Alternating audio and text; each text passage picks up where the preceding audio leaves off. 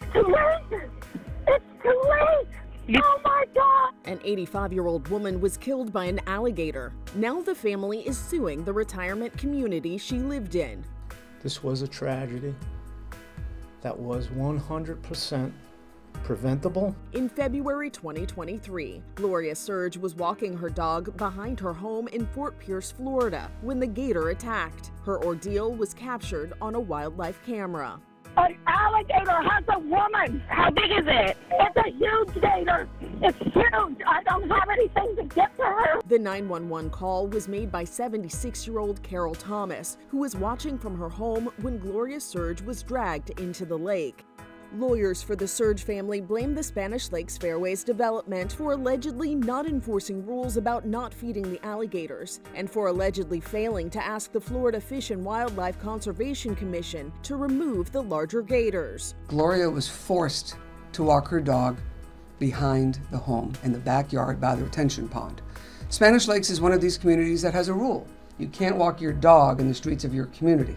In fact, Gloria was given a violation and eviction warning for walking her small dog in the front yard of her house. The 10-foot-long, 700-pound alligator that killed Serge was so often seen in the neighborhood, it had been nicknamed Henry. Did the community know the gators were there? Yeah.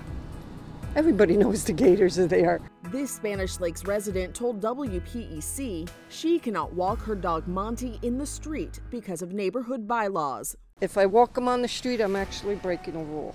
This resident says she used to walk her dog with Gloria Serge. She got reprimanded for walking on the streets. Do you believe that those rules cost Gloria her life?